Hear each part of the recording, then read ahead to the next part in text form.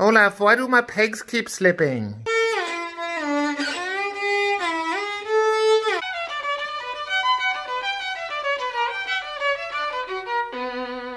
Hi guys, welcome to another episode of Ask Olaf the Violinmaker. Now, I missed last week because I was on holidays. Had an excellent time with the family, did lots of swimming, visited some beautiful beaches, did some great hikes, and I'm back in the studio fully refreshed. So today I am actually going to talk to you from my workbench. Today I'm going to answer some more of your questions. I often get a whole lot of questions, so I'm going to try and answer some in various shows. The first question from Nina. How do you fix pegs that are too loose, don't hold that tight in position when tuning? So when you have a violin or an instrument and the pegs are slipping, it can be caused by a whole lot of different things. Now the first one is that if the pegs are working well, the strings might just not be wound on properly. So I always recommend that the strings are wound right up to the peg box here. You can see it, so you wind them really close to the peg box, and that actually pulls in the peg towards the peg box, and that can stop pegs from slipping. The other thing that you could use to stop pegs from slipping is peg paste. Sometimes makers will use a combination of peg paste, graphite and chalk will obviously make the pegs stick a little bit more. But it can also make them like click not very nicely. So the peg paste is one of the best things that I use to make the pegs turn smoothly but still stick. The other thing that's the most important thing is that pegs need to fit 100% and they need to be 100% round.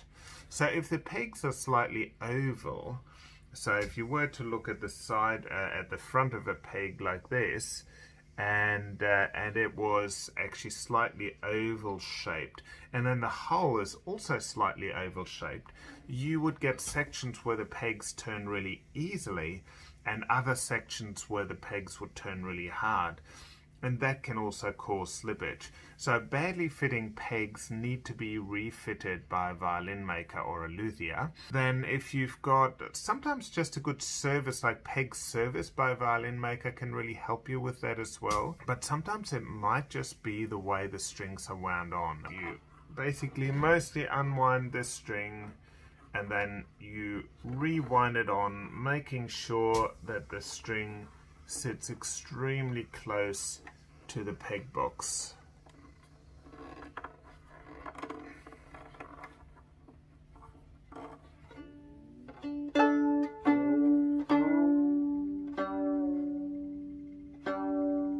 And really well fitting pegs should just turn easily, but the strings shouldn't slip. Another question, excuse me, why does my E string turn back? So I'm guessing that the E string is slipping, and the answer would be very much the same as the peg question from earlier. So just make sure that the peg is in tight, that it fits well, that it turns easily, and that the string is wound on right, like very close to the peg box, and that should stop the E string from slipping. Okay, now this question is a big one, okay? So thank you Alice and Tony for asking it. So the question is, I don't have a relationship with a luthier or violin maker in my area. Are there any questions you would ask a violin maker or luthier to make sure they know what they're doing before I have them service my expensive instrument? Because especially when you have a really good instrument, you don't want just anyone working on it. You'd really want a good trusted violin maker. One thing you can do is to, don't get them to do the big jobs first. Let them do something small first. But first you'd want to know that they've received proper training. So you find out where they learned and how long they learned for. So that's the first step. So they need to have either learned from a good violin making school or had an apprenticeship with a good violin maker that's already got a good reputation. So that's a good start. But what people do with their training obviously depends on them and their character. So, you know, some people will come out of a violin making school and become an incredible violin maker, and other people will just do very little about it. Like some won't even make violins after that and just play. I know quite a lot of people who've actually come out of violin making school and not pursued that career. So, you know, these are choices. And then also people have different levels of skills and talent. So so a good thing to do is to try and get a few testimonials, you know, try and find out from other reputable players that have had work done with them to see if, you know, if that's a trustworthy violin maker. You also need to make sure that they've had some experience. You know, sometimes you can come out of a violin making school and you have all the training and knowledge, but the maker doesn't actually have the experience yet, and is actually, you know, it takes, in my opinion, it takes about 8 years of being a violin maker to kind of really be in a place where you can where everything's really fluent. So, you know, just make sure someone's been doing it for a while, that they have a good reputation. It's a bit hard to, I mean, you know, you've got to also think about the violin makers and how they feel being asked those questions. It's like, you know, when someone questions someone's talent, it, you know, it can make them feel not so good, but you obviously want the best for your instrument and yourself as well. But getting testimonials from other players is probably one of the best things to do, and then just finding a general background. Quite often people write about their background training on their websites, and so you have a bit of an idea. It's just a really good question. It's, you know, it's something, it's same like how do you find a good car mechanic, or you know, or how do you find any good tradesperson, because what someone says and what they does can be a big difference. But yeah, in the testimonials, I think that's going to end up being the biggest thing. Just be careful that they're actually credible testimonials. There are testimonials and there are testimonials. And, you know, it's like buying Instagram followers or something like that. You know, you can actually get people to write, you know, some people will actually get people to write them testimonials. But you can usually see, you can usually read through it. You know, you're going to have to use your intuition a little bit as well. But if you're really worried, get the maker to do something smaller on your instrument first. Don't get them to do the really big jobs, and try and find out from other people. The next question is actually a really good one. And it comes from Charles. Thank you so much, Charles, for writing in. And so the question is, I heard of teachers advising parents to buy strings that are available only in full size and cut them shorter. Is that even advisable? Wouldn't it change the tension of the strings and also the pressure over the bridge? And you're right. To get a certain tone, the string has a particular thickness, and that's why the G is a lot thicker than the E. And for the smaller sizes, they will actually make slightly thicker strings, or they will change the tension a little bit on the strings, so that the string has the right amount of tension when you're playing it. And if you use a full-size, say on the G especially, if you say you use a full-size string on a quarter-size instrument, that G is going to have way too little tension. It'll actually change pitch as you're bowing over it because there's too little tension. And also, why would you cut down a full-size string? So most string makers make smaller size strings a lot cheaper than the full size strings. So why would you buy a more expensive string and then cut it down for an instrument? So strings really are made for their size, so you have to be very careful, and especially when you're converting, say you're converting a violin to a viola for a smaller player, it's really important to get the C string in the right kind of tension. Quite often, you know, on a small viola you can actually use full-size violin strings for the 3 strings, the G, D and A, but for the C you want to make sure that you use the fractional size viola string to get that really nice tension on the C string. So yes, very important to buy the right size string for the right instrument. Thanks for the question. That's actually a really good one. Yeah, it's actually been really nice being on holidays, and usually when I come back from holidays I get super enthusiastic about my work again.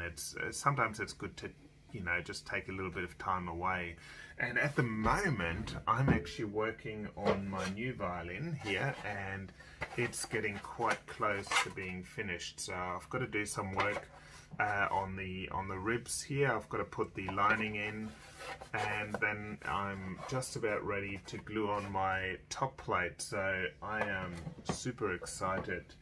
The other thing too is I've been restoring a couple of old instruments. So I've got this old English instrument.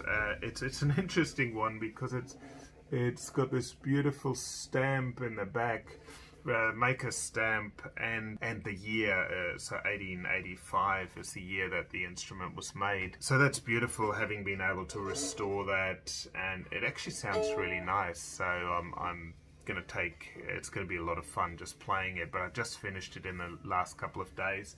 And the other project that I'm doing, apart from some repair work, the other project I'm doing is I'm restoring this old Nicola violin. It's actually had a number of, I had to repair a few cracks. A lot of the gluing had come apart, so I had to re-glue a lot of things. It must have just been left in a, you know, maybe in an attic or something like that. This instrument's actually from around 1820, and I seriously doubt that it's actually been played for the last 100 years. Like, I don't think it's even been touched since, you know, the early 1900s or something like that. But it's a beautiful violin. I'm getting very close to getting it finished. I've already cut the bridge for it. I'm going to use some of the more original pegs. I'm very excited to hear the first tones coming out of this violin, you know, after probably over 100 years of not having been played. So it's my very exciting project. That instrument's going to be for sale soon too, so that'll be nice. Actually, the other project I'm doing is restoring this old violin here, and it's had a lot of cracks. You can see by all the reinforcements. It's an old German violin from the late 1700s, probably the turn of the century, maybe late 1700s, early 1800s, and it's a really fun project as well. It's had a lot of cracks. It's had a soundpost crack and quite a few, big amounts of damage. But it's very special to the player and the owner, who is, I think, in her 90s or turning 90. So I'm hoping to get it finished in time for a birthday, and that'll be very exciting. It's a project I'm enjoying as well. Okay, so to the next question. I've rested my violin for about 10 years, and this week, when I actively watch your channel, I'm starting to look after my violin by myself. What I want to ask, is it possible that the strings are still okay after 10 years? First thought was to replace the strings. It's also really hard to tune, and it's always back out of tune after tuning it in minutes. So are the pegs okay too, or do I need to replace them too? So what I would do, if you haven't played your instrument for 10 years, I would seriously consider going to a violin maker and getting it checked out. What can happen over 10 years is firstly that the bridge can get bent because, you know, it may have been sitting on there crookedly and it could be bent. Also, the sound post could be in the wrong place. I would most definitely change the strings. After 10 years, the strings will lose their brilliance, so you'll miss that.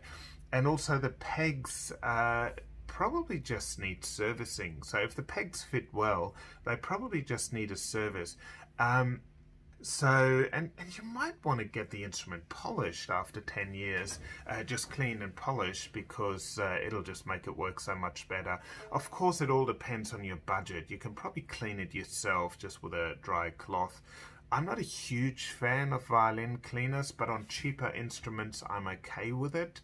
A lot of more expensive instruments I would not touch the varnish with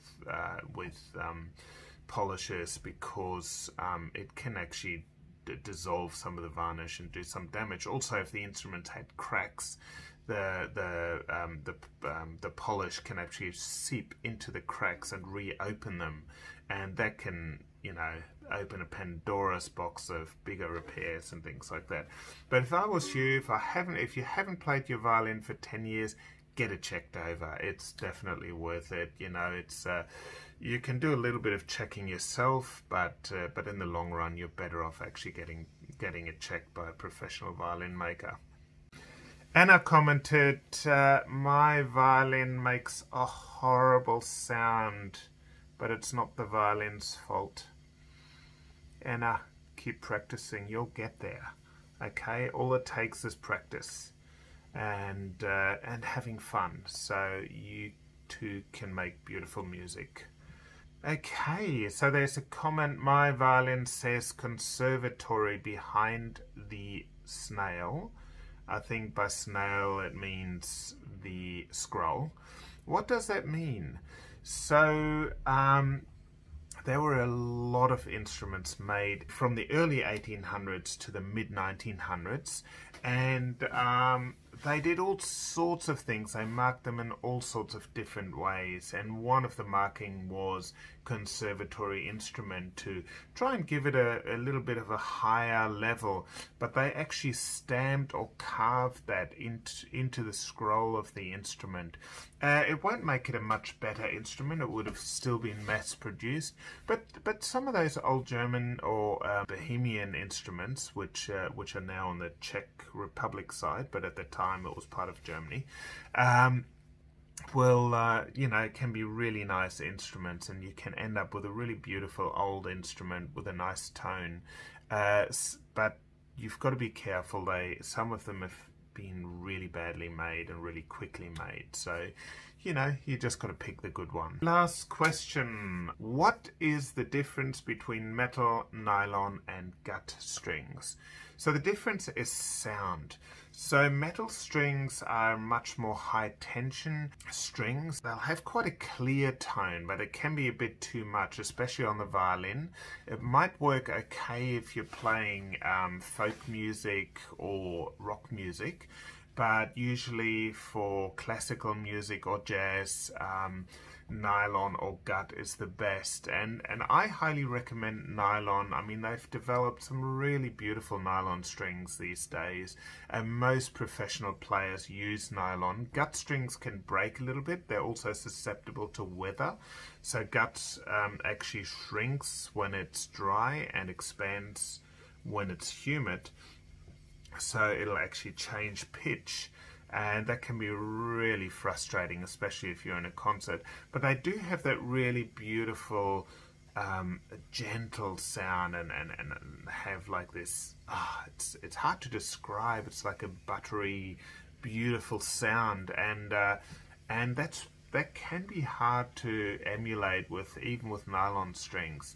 So there's a type of sound that you get with gut strings that you can't get from other strings. But you've got that payoff with the, you know, they're difficult to tune, they go out of tune quickly, they break quickly, and they're super expensive. So expensive strings that break quickly, you know, aren't necessarily a good combination. if you are trying to save money. But they are very different sounding strings, and but most of them are metal wound anyway, so even the gut strings, there's very few raw gut strings. Raw gut strings still get used to make Baroque and period music, but for violin and viola, most of the good strings are nylon strings. And for cello, there are some good nylon strings, but there are most of the really good strings are actually steel strings. And especially for the C and the G, for cello, quite often they use tungsten, and that just gives that really nice, brilliant tone, as well as having that kind of cello-y, beautiful cello-y richness. Double basses, actually, for a lot of double basses, nylon is good again, because it has that kind of gentler tone that you're looking for in double bass. Anyway, that's it for me. I will do the other string video. I've got a few videos to do about strings. I've just, having come back from holidays, I've had so many questions, so I just thought I'd take the time to answer some of your questions.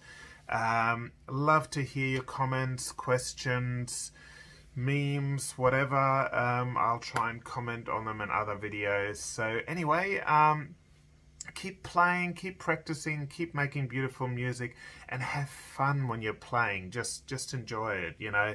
Sometimes people get so caught up in just trying to get one part exactly right and getting it in tune. But you know, in the end, it's more important that you focus on making beautiful music. Okay, your posture and practice are important, but also have fun. Otherwise, if you're not having fun, then, you know, why play? So anyway, have lots of fun playing. Thank you so much for watching. If you liked the video, click the like button. If you want to find out when I'm posting the next video, make sure you subscribe, hit the little bell so you find out as soon as I post my next video. Okay, thanks for watching, guys. See you next time. Bye.